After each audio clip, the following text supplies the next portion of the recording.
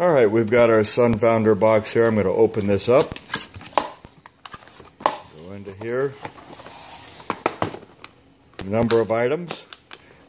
The order that they come out may be a little different than yours. But we have our series of jumpers here. One end we have pins and sockets. And another set with pins and pins. Okay. We have our USB cable to plug the computer into the Arduino. Speaking of Arduino, here it is in this nice little box. You can open it up, take it out. There you go. And this is the Sunfounder Uno, all Arduino compatible.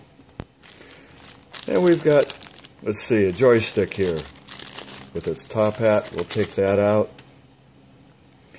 And we've got two resistors. There's one and there's the other. And then if you push down on here, you've got a switch. So what we'll do is line this up, put the little top hat on it, and you push down, you can feel a little action there. That's for switch, and you've got Y and you've got X movement here. Put that down. Now we've got another one. And take that out of its baggie. Put the top hat on it. And we're good to go with that. Now you've got some resistors in here. And we've got 10K and 1K. The 1K, you've got brown, black, red. And that's the resistor value for 1K. And the 10K, we've got brown, black, orange. Okay. Should have a little prototyping board. That'll help you in plugging in, making connections between the sensors and the Arduino. Little baggie here with red, green, and yellow LEDs. One thing about LEDs, they come and they're identified. You've got a short pin. I'll take this out of here. Take one out. And you can see that one pin is short and the other pin is long. The short pin is a negative pin. The long pin is a positive pin. And there's also a flat on these LEDs.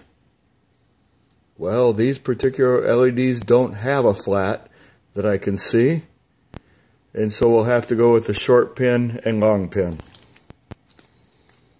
Okay, put those out here. Now this is a little extension header. We can use this for putting into the proto board and then plugging in some of the terminal wires onto them if needed. Now come our various sensors. We'll get to the easiest ones first. The potentiometers. You should have two of them. Here's a buzzer. Okay. And I'll be showing you pictures of these in detail in the next module so you can go through and check these all off. Okay, this is an analog Hall sensor, and it looks very similar, but this is a analog temperature sensor.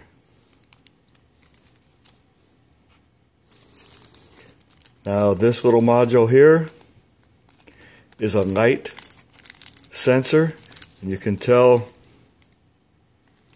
let's see, you can kind of see the little squiggly sensor that's there, and that will be the light sensor. Okay, this looks like another Hall sensor, and I believe this one is a temperature sensor. They all look very similar, so we will need some details in a little bit. And this may be a different type of temperature sensor here. Okay, we've got a push button, little push button switch here. Should be another one in here. Yes, there it is. There's the second push button switch. Okay.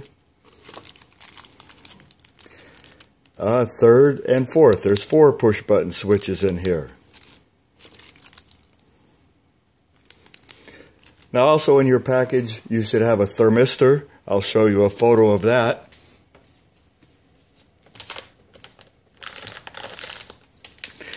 And we'll have this bag in it that will be a display bag. And have this bag here, and this has your little SaneSmart display. I need to get a pair of scissors to open this up.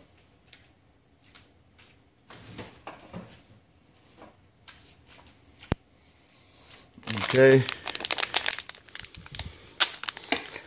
Cut that, tear that open, and bring this out. And this will be the little display that will fit on your, it'll fit on top of your Arduino, and you'll be able to see exactly what's going on.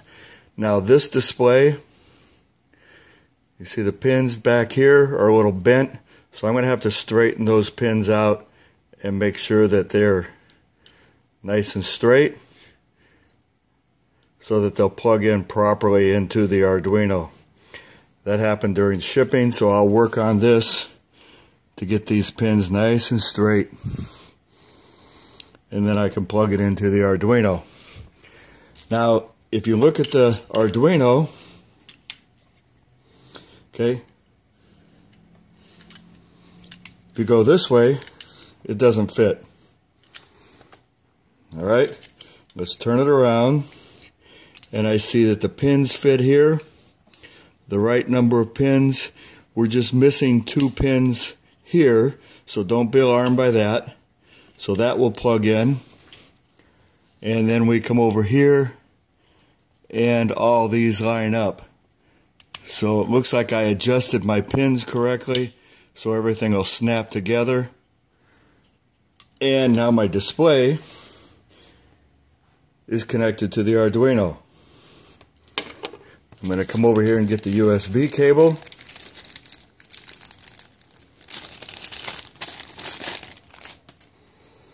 Undo this. This connector will plug into your computer, and this end into the Arduino right here. There we go. So now this Arduino and the display is ready to plug into the laptop. And in your next assignment, I'll have photos and everything for you to go through and mark off each one of the sensor items.